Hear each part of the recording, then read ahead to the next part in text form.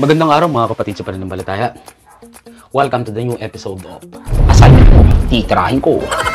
In today's video, pag-uusapan natin ang continuity and discontinuity of a function at a certain point. Usually, unang na-encounter to ng mga senior high students na nasa STEM track sa subject na basic calculus. At syempre, yung mga college students na may subject na calculus, usually differential. Kung kailangan mo to, subscribe muna. Ika nga alis. Kailan ba natin sinasabing continuous at discontinuous ang isang graph? The continuity of the graph can be loosely defined as the ability to draw without having to lift your pen from the paper. In other words, a curve with no breaks, gaps, or holes in it refers to a continuous curve. Madalit salita, walang putol, tuloy-tuloy, parang may forever. On the contrary, pag hindi siya continuous, edi discontinuous. Maya-maya lang pag-usapan natin to. Yung iba't ibang uri ng discontinuous. For now, let us formally define what is continuity. May tatlong requirements to before we can declare that a certain graph is continuous at a certain point. Una, at point A, a single-valued function f of x is said to be continuous at x equals a of its domain when f of a is defined. Ibig sabihin, hindi siya undefined, or imaginary numbers, or indeterminate. The limit of f of x as x approaches a exists. And the third condition, the limit of f of x as x approaches a should be equals to f of a, the 1 and 2. These three conditions should be satisfied before we can declare that a certain function is continuous at a certain point. Anyway, tira tayo ng isang example. Galing to sa isang post sa FB groups na exam simplified groups. Dito ko siya nakita. Okay. Let us check if f of x is continuous at x equals negative 2. If f of x is defined as 3x plus 5 if x is less than or equals negative 2. And 2x squared minus 9 if x is greater than negative 2. So, those were the two intervals. First condition, tingnan natin kung f of negative 2 ay defined at x equals negative 2, gagamitin natin yung f of x equals 3x plus 5. Since this is the functions where the domain is x less than or equals to negative 2. Madalit salita, ang negative 2 ay nasa interval na to. So, a simple substitution from f of x equals 3x plus 5, we just replace x by negative 2. We have f of negative 2 equals 3 times negative 2 plus 5. And 3 times negative 2 is negative 6 plus 5, we get negative 1. So obviously, define siya. It means that the first condition is met. Doon naman tayo sa second condition, na limit of f of x as x approaches a exists. Para masabi natin na nag-i-exist limits ang isang function at a certain point, dapat yung left hand and right hand limit ay equal and defined. Ito bali yung kailangan natin pakita. The limit of f of x as x approaches a coming from the left should be equal to the limit of f of x as x approaches a coming from the right. Yung negative at positive naman sa exponent ng a, it only depicts a direction kung saan siya nanggaling. Negative for left, positive for right. Hindi niya naapektuhan yung sign ng a. Anyway, dito muna tayo sa left hand limit. So, the limit of f of x as x approaches a coming from the left is equals to the limit of 3x plus 5 as x approaches negative 2 from the left.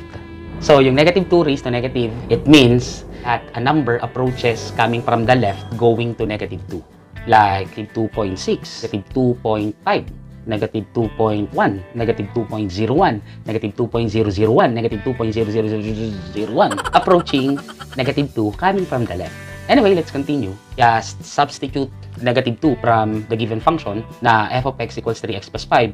We get 3 times negative 2 plus 5 equals negative 6 plus 5 equals negative 1. Ito yung left hand limit. Sa right hand limit naman, ito yung gagamitin natin. The limit of f of x as x approaches a coming from the right is equals to the limit of 2x squared minus 9 as x approaches negative 2 from the right, positive. Since an x ay may mga values coming from the right of negative 2, gaya ng negative 1.5, negative 1.8, negative 1.9, negative 1.99, negative 1.999999, negative 0.19999. Again, substitute na lang si negative 2 from the given function. We get the limit of 2x squared minus 9 as x approaches negative 2 is equals to 2 times negative 2 quantity squared minus 9. Simplify further, negative 2 is positive 4 times 2, you get 8. Minus 9, you get negative 1. Obviously, equal yung left and right hand limit natin, which is equals to negative 1. So we can say that the second condition is met. And for the third condition, na the limit of f of x as x approaches a should be equals to f of a, makikita natin from the first condition that f of negative 2 is equals to negative 1. And for the second condition, f of x as x approaches negative 2 exists, which is also negative 1. So obviously, condition 3 satisfied. Therefore, since the three conditions for continuity are satisfied, then we can say that f of x defined by this function is continuous at x equals negative 2. That's it. Ibig sabihin nito, hindi siya putol. Continuous, intact, hindi hiwalay. Ngayon naman, pag-usapan natin ang discontinuous function. Gaya ng mga to.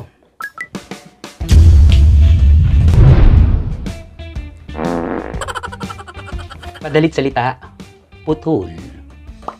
Biyak. Hiwalay.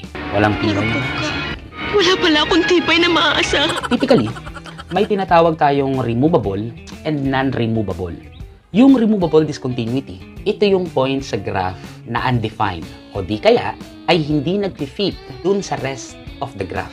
Kagaya ng dalawang graph na to.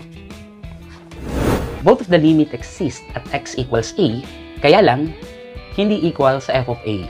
Yung mga non-removable naman, or sometimes called essential, ganito itsura nun.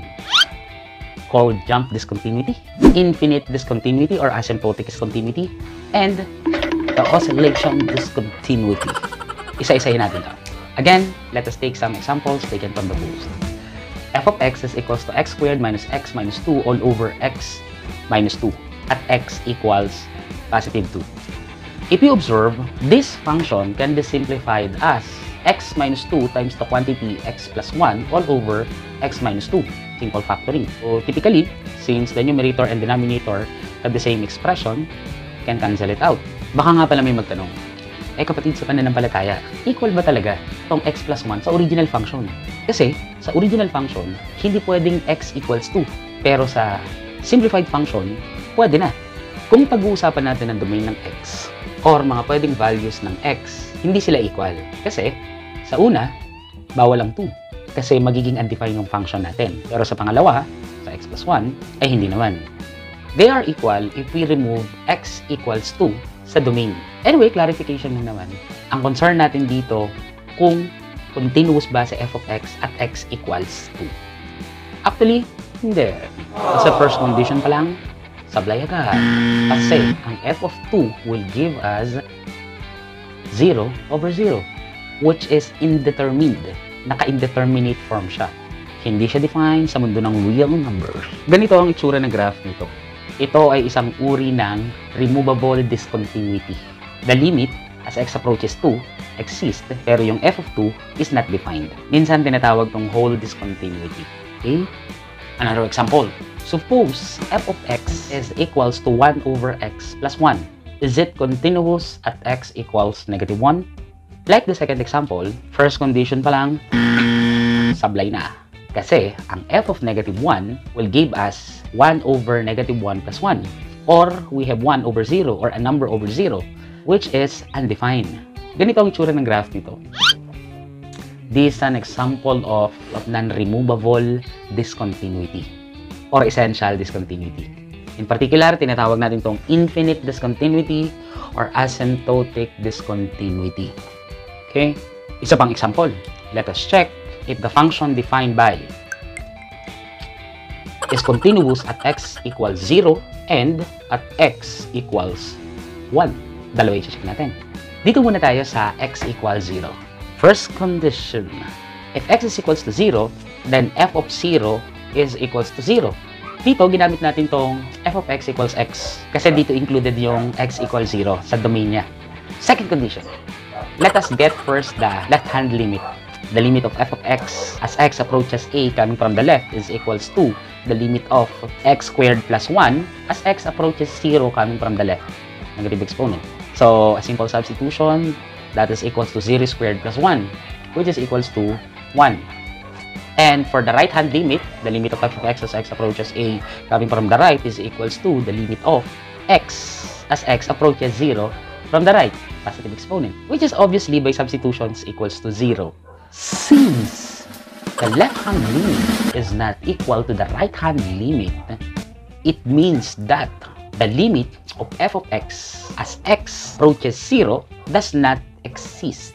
Although nag-i-exist yung left and yung right, but both are not equal, so we can say that the limit of f of x as x approaches 0 does not exist.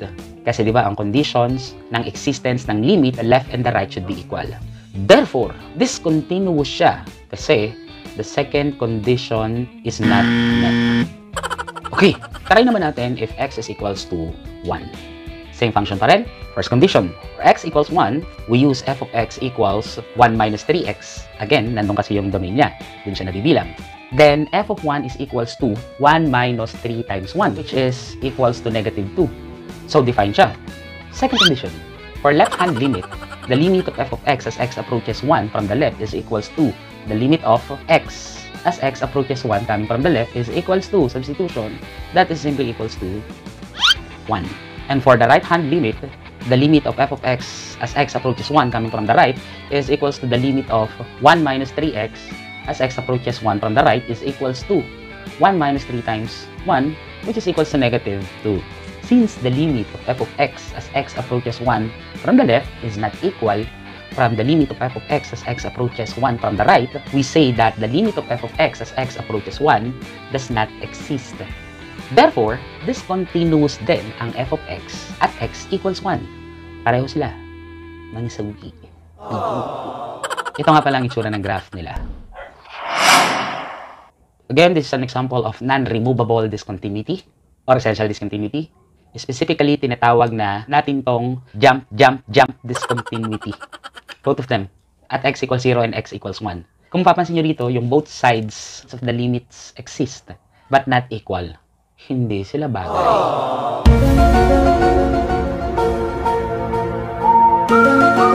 Our last example for discontinuity, specifically non-removable, is the function defined by f of x equals sine of 1 over x. Let us check if this function is continuous at x equals 0. Obviously, the first condition is not met since f of 0 will give us sine of 1 over 0. And we know that 1 over 0 is undefined. Ito ang itsura ng graph niya. Magnify natin. Ayan.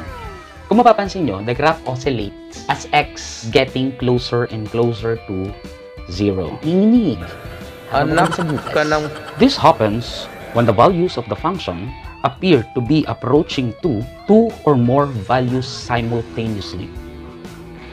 Okay ba tayo doon, mga kapatid? Recap tayo. Just by looking at the graph, at points negative 3, 0, 2, 4, and 5, at point equals negative 3, meron tayong removable discontinuity. At x equals 0, meron tayong non-removable discontinuity, specifically jump discontinuity. At x equals 2, again, removable discontinuity. Kasi the limit of f of x as x approaches 2 exists, but not equals to f of 2. At x equals 4, continuous siya. At sa x equals 5, discontinuous siya. Tinatawag natin infinite discontinuity, non-removable. Sana makatulong tong video na to para mas maunawaan natin ang konsepto ng continuity. Shoutout nga pala kay Joel Valin. Isa to sa mga katrabaho ko at mabait na tao. Let us support this channel, Joel Valin TV. Subscribe na rin tayo dito. At sa dating student na si Richard Gando at sa mga taga Mindanao State University, salamat sa suporta at panonood sa ating channel. Thank you very much. Mga chup-chup. Kung mayroon kayong tanong, clarification, suggestion para mas mapaganda at makatulong pa ang channel natin, just let me know. Just comment down below. And don't forget to subscribe and click the notification bell para updated kayo sa mga i-upload ko na bagong video. And once again, thank you very much. Keep safe and God bless.